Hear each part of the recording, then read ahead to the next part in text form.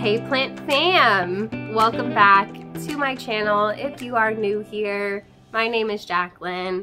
This is part of my jungle, and if you're not new here, thank you for coming back. I appreciate you. So today I wanted to do a quick video talking about a few rare plants that I personally do not believe are worth the hype. So I just did a video, in case you missed it, I'll link it for you if you want to check it out, of all of the rare plants that I have in my collection that I believe are worth the hype and are worth your money if you wanted to invest in them.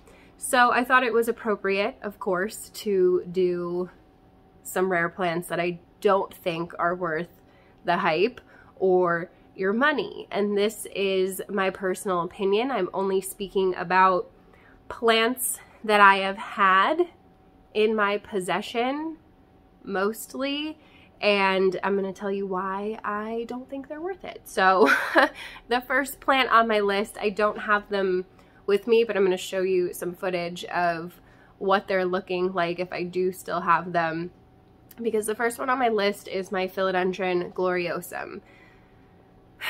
There is a lot of hype around this plant because it's gorgeous. I'm not going to sit here and bash it and say that it's not a beautiful plant. It is absolutely a beautiful heart-shaped philodendron. It has really gorgeous silvery veining to the leaves, and I love it. Obviously, it was something that I wanted at one point in time in my collection, and ever since I've had it, it has done nothing but be a pain for me, and it just continues to look terrible. And I'm over it. I'm really over it. So I know there's lots of people who have this plant in their care and it looks fine, and that's good. I'm happy for you, but I would not ever recommend it to somebody who was asking me, like, what should I get? If you were going to ask me, should I get a Dean McDowell or a gloriosum, you guys know I'm going to tell you to get a Dean McDowell, because I just think that it's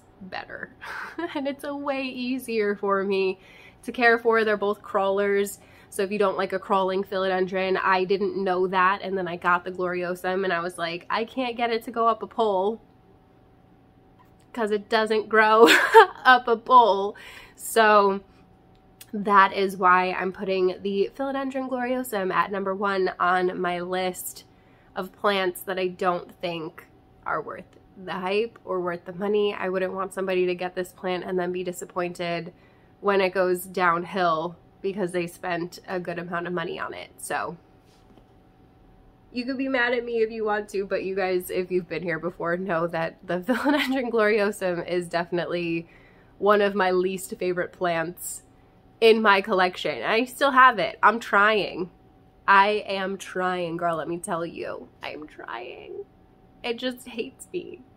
And maybe it's just that specimen, but I tend to shy away from like the thinner leaf and the more like velvety leaf plants at this point in time. The philodendrons, the anthuriums, like all of them, because they just are a pain in the ass. They're a huge pain in my butt. So I just like can't be bothered anymore. So that's number 1 on my list. Number 2 on my list, I'm pretty sure I've talked about before, and it is the Hoya croniana silver, or the Hoya lacunosa. I don't know, you guys. I'm pretty sure they're the same plant.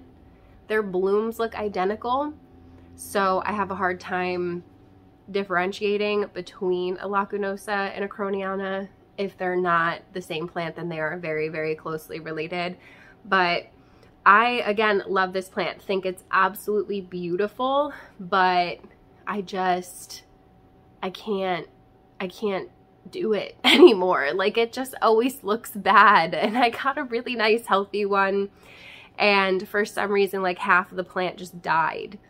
Even though, like, I'm taking care of the whole plant. I'm not just taking care of half the plant, and half of it is growing and thriving, and the other half is dying. It's a pain to propagate. I have a really, really low success rate with propagating it, so I don't even want to propagate it. And in general, it's just an annoying plant. So it's beautiful, and you guys know I love silvery Hoya. I just wouldn't actually recommend it to somebody if they were asking me what silvery leaf Hoya they should get. There's other ones that I think are better. I am a big fan of my Hoya lacanosa Louisa Silver, which is like a really similar plant. It has different leaf shape, but it's really similar. So yeah, Hoya Croniana Silver, Super Silver, Eskimo, whatever they call it. I'm not into it. I wouldn't buy it again. If I didn't have one already, if something happened to the one that I have, I wouldn't buy it again. So before we get into the rest of the video, I wanted to talk to you about today's sponsor. Thank you so much to JOVS for sponsoring this video. So this is the JOVS X hair removal device. This really cool device is combining hair removal and skincare all in one. It has this really amazing patented cooling system so that it never really gets super hot to the touch. It has this amazing sapphire screen on it, which makes this basically painless. It literally feels like somebody's just like snapping a rubber band on your skin. Super ergonomic too. It's really easy to hold. All you do is push down this button and you get your lights coming out. You guys know how laser hair removal works.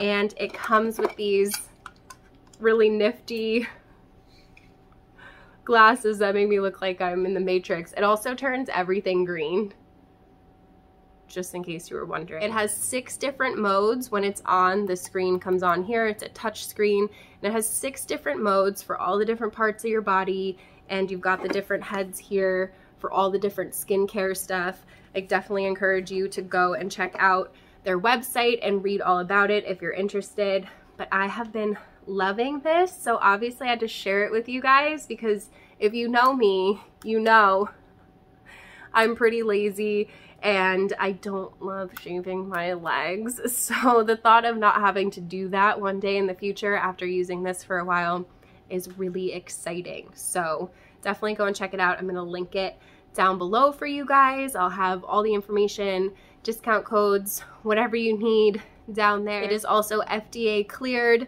clinically proven, all the good stuff. It's like been featured in tons of magazines, and people really love it. So, and I'm one of those people. So thank you again to JOVS for sending me this. This one in particular is the JOVS X hair removal device. They do have other ones if you want to check that out. Definitely don't think you would be mad about it, because let me tell you, hair removal is expensive, and this is a way more affordable way to be able to do it yourself at home once a week, and that's it. And then hopefully one day I won't have to shave ever again. Wouldn't that be amazing? So thank you again to JOVS for sending this to me. Definitely go and check it out. Makes an amazing gift if you don't need one for yourself. And let's get back into the video. Number 3 on my list of plants that I do not think are worth the hype. I'm just gonna remind you really quick not to get mad at me, okay? These are my personal opinions. And the third thing that I have on my list is kind of like a group of plants, and it is all of those like more rare syngonium. So hear me out, because I know that I said that the tricolor syngonium, like the red spot, whatever it's called, is worth the hype. The prices have come way down on most of these syngoniums, which is a good thing, and which is why I wanted to put it on the list, because syngonium grow like weeds, and I cannot for the life of me fathom a syngonium, an arrowhead syngonium, that would cost that much money, because they grow like crazy. They're super easy to propagate.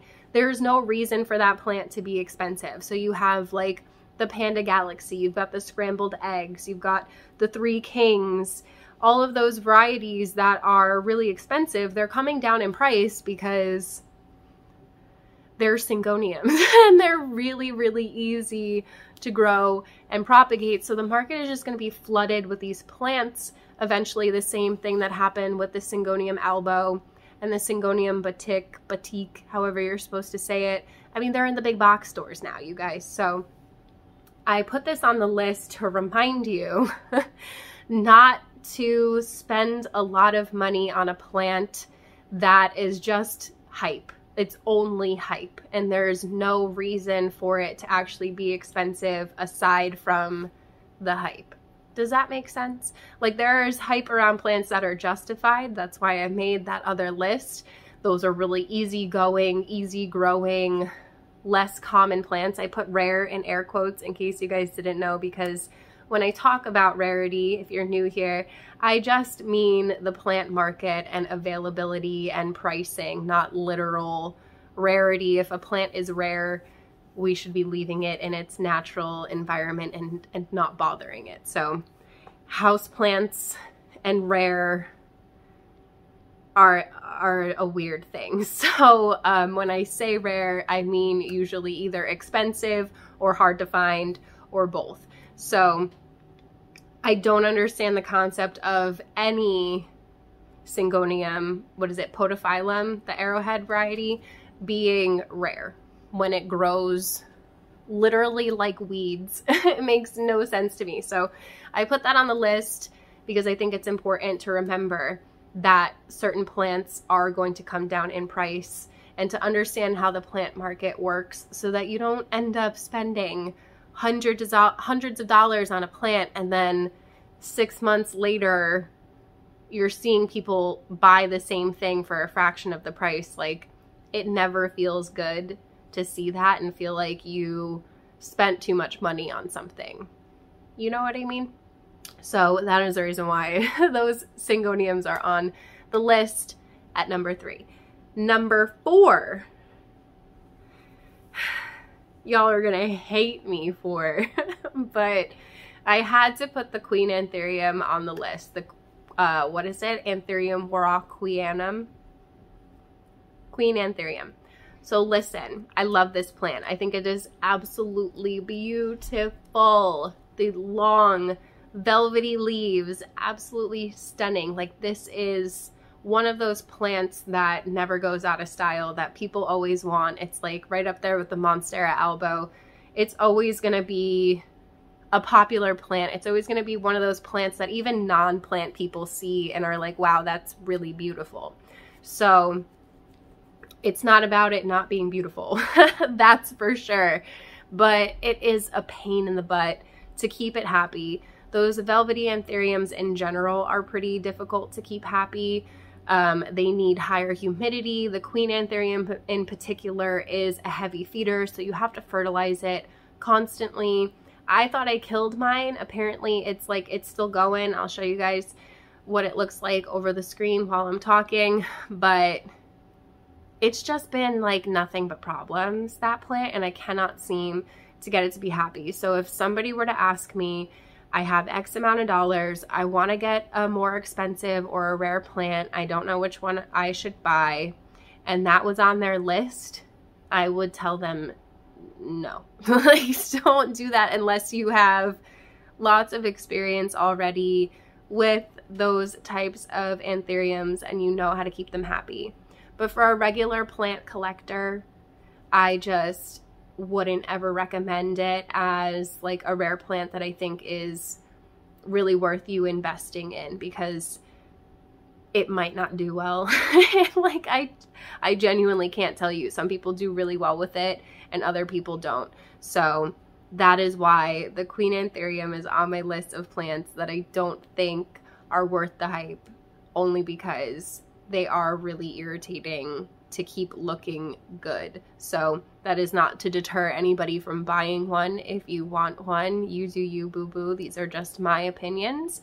But if I were to buy another one, I would probably buy a larger, more established one, because I started with a baby and I think that it's just made it more difficult for me. So that would be my only advice. Make sure you know exactly what this plant needs and you're confident that you can keep it alive and keep it happy before you spend your money on it. Okay, so number 5, and the last plant, or like group of plants again on my list, is the Scindapsus, like the more rare Scindapsus varieties, like the tricolor and those shingling ones like the snake scale, black mamba, things along those lines. Again, beautiful plants. All of the plants on this list I think are absolutely gorgeous, and I personally love the way that they look.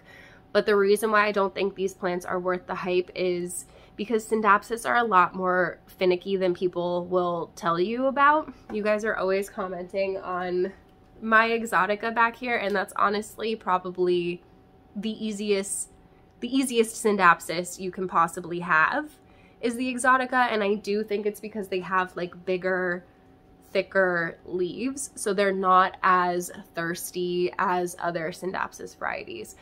But I have had pretty much all of these at one point in time, and I just could not get them to be happy and healthy, and they're really pricey still.